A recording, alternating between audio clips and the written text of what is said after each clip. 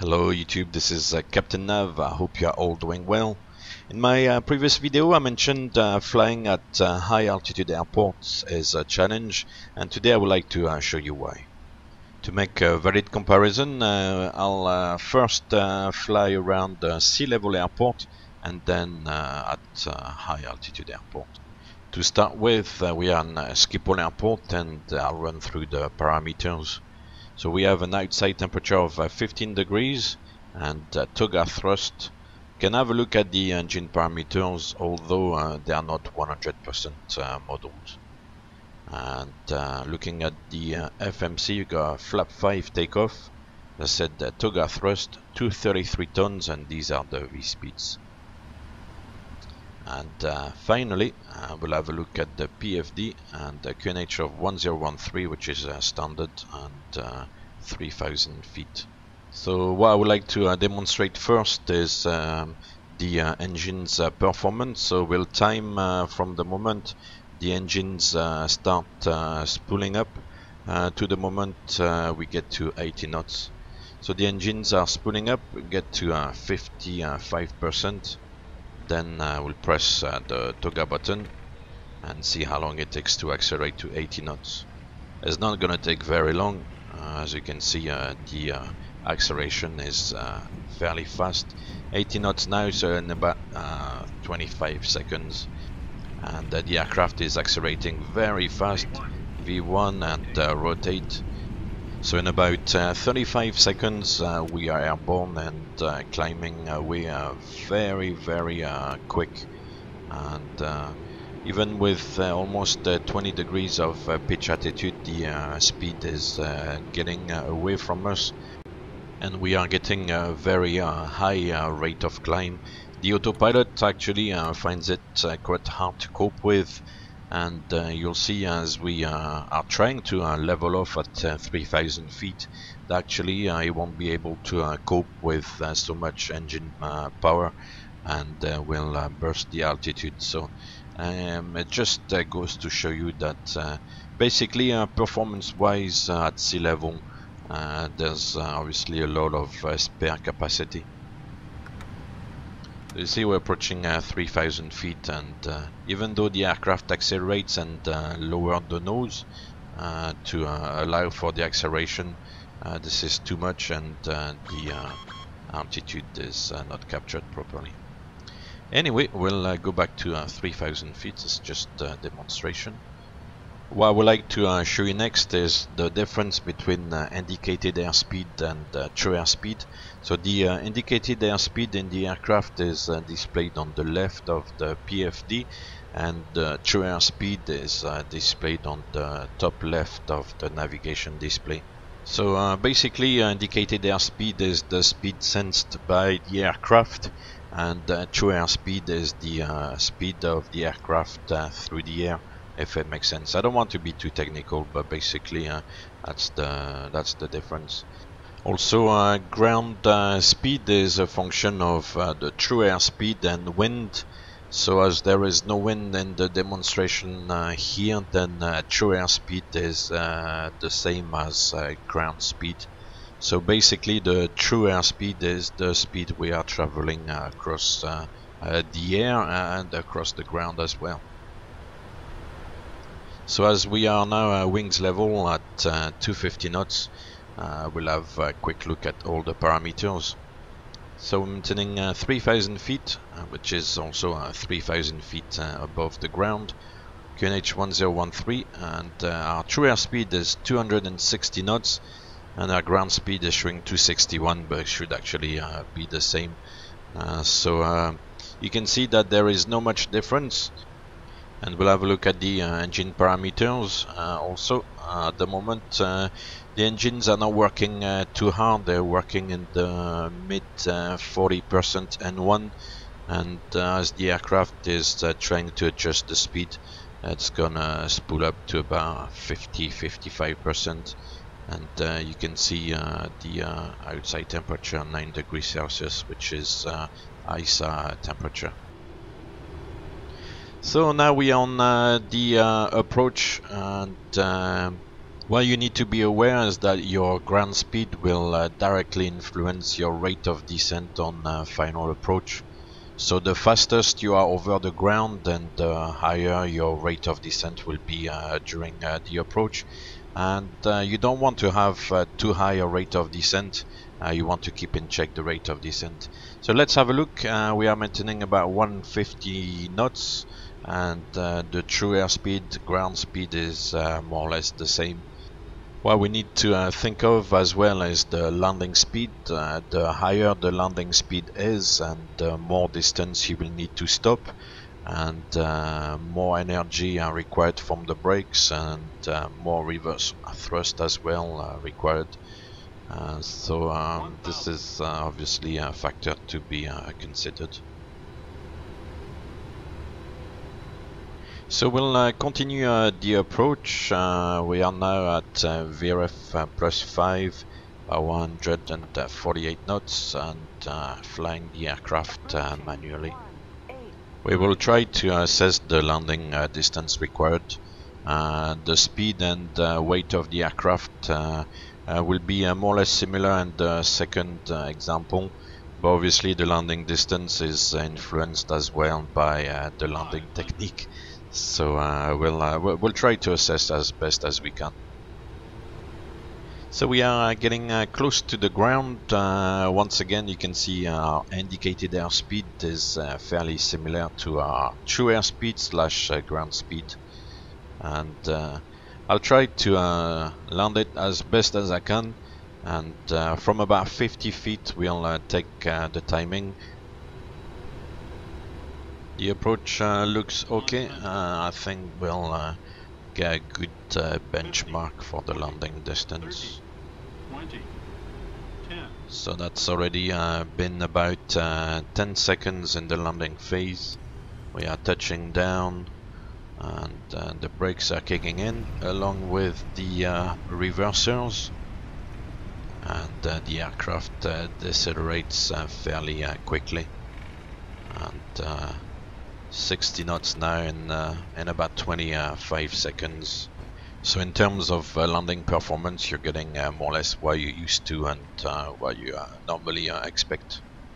So now we're gonna move on to the high altitude airport. We are in Bolivia, La Paz El Alto International Airport, which is sitting at about 13,400 feet elevation.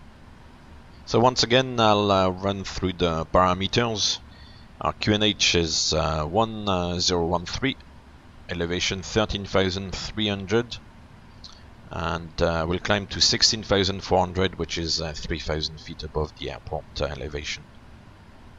Let's have a look at the temperature as well. 15 degrees. We use Tuga thrust. You can see the engines there, parameters, and also we'll see the way the pressurization works. We got flaps 5. And eventually we'll move on to the FMC, and flaps 5 here again, weight of 233 tons, and you can see the V-speeds are slightly different.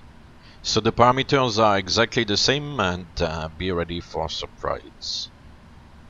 So same procedure. We'll start the timing as the engines start spooling up, and let's have a look. We're getting to about 55%. Press the Tuga button. The engines are spooling up to max Tuga thrust, and the airspeed has not picked up yet. Now we're getting 40 knots, accelerating. That's been already 30 seconds, and you can see the acceleration is much slower. 80 knots after about 35 seconds. And the aircraft is still accelerating slowly. V1 is still quite far away.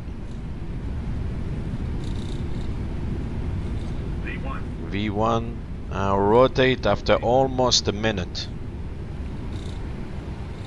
So rotation, the controls feel actually quite slopey, and climbing away now.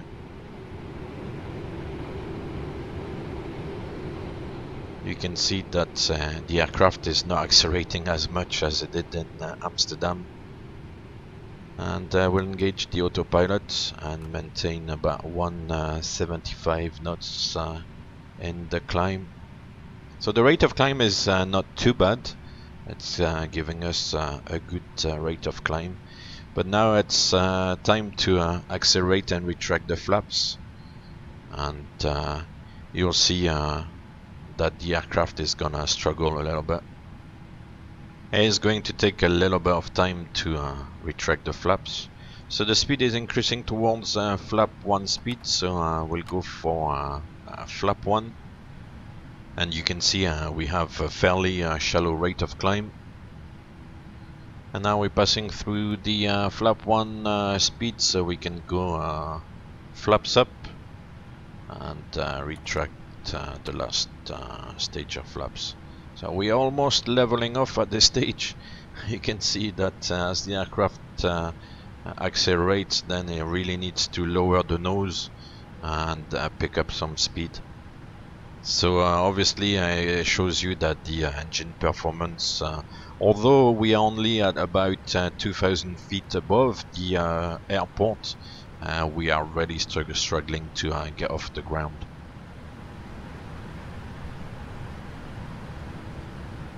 And just about getting to 250 knots.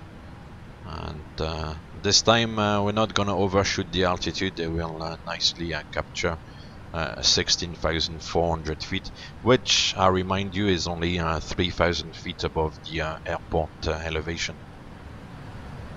So it's nicely leveling off at 16,400, maintaining 250 knots. We will have a look at the pressurization now, and you can see that it's actually scheduling a descent back down towards 8,000 feet, which is funny. I'm not really sure actually how the pressurization works at these high altitude airports. I believe there's some sort of special procedure for it. Anyway, we are maintaining 250 knots, 3,000 feet above the airport, and we're gonna see that our true airspeed is 322 knots. So imagine you are flying downwind at 250 knots, your speed over the ground is 320 knots. The engines as well are working a little bit harder.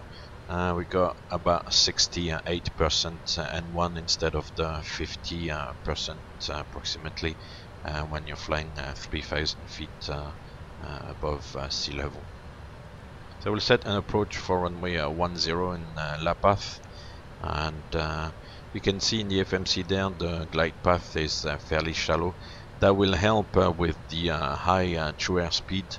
Having a shallow glide path will reduce the vertical speed on the approach and make it more manageable. If the glide path was the standard 3 degrees, the rate of descent on final approach will be greater than 1,000 feet per minute. Anyway, let's move on to the approach now. We are about 7 miles out, and we'll have a look at our indicated airspeed 149, and our true airspeed is 194. So you can see that we are much faster over the ground for the same airspeed. So you can imagine that our landing distance will be far greater because we are coming in with an extra 45 knots of ground speed.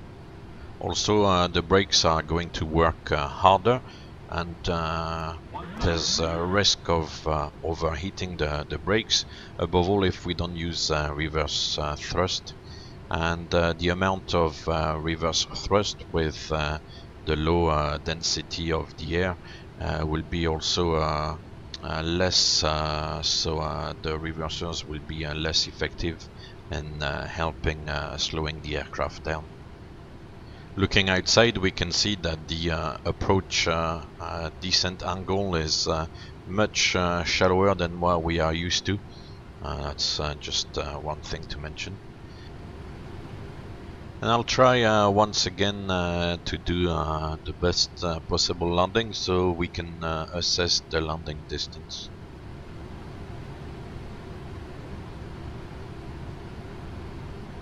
I mentioned earlier on as well during the takeoff in La Paz that the controls feel quite sloppy, and that's also a factor for the landing. You need to flare a little bit earlier and try to have a feel for what the aircraft is doing. 100. So we are approaching 50 feet, 50. right over the threshold. 30. Start 20, the flare, 10. and it's slowly sitting in on the runway. It's maybe a touch of a longer landing, and lower the nose, application of reversers, and the aircraft is decelerating slowly. And you can see that it's taking a little bit longer for the aircraft to decelerate. And that's it. That's the demonstration of high altitude airports. So I hope you enjoyed the video, and if you liked it, give me a thumbs up. And if you want to see more similar content, then please subscribe. I will end the video with a quick table. What strikes me the most is the time to V-rotate, an extra 24 seconds in lap path. Also the difference in true airspeed at 3000 feet AGL. When you're flying 250 knots indicated, your true airspeed is 320 knots, which is very fast. And finally the final approach speed, when flying 149 knots indicated, your true airspeed is 189 knots, which is very fast as well. So once again, thank you very much for watching, and I will see you soon.